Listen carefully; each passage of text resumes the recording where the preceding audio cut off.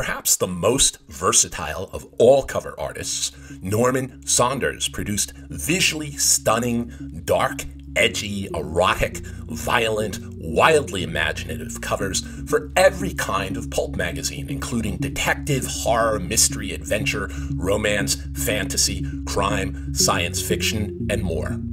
And Saunders' career spanned from painting flappers in the 1920s to creating the images for Batman trading cards in 1966 and beyond.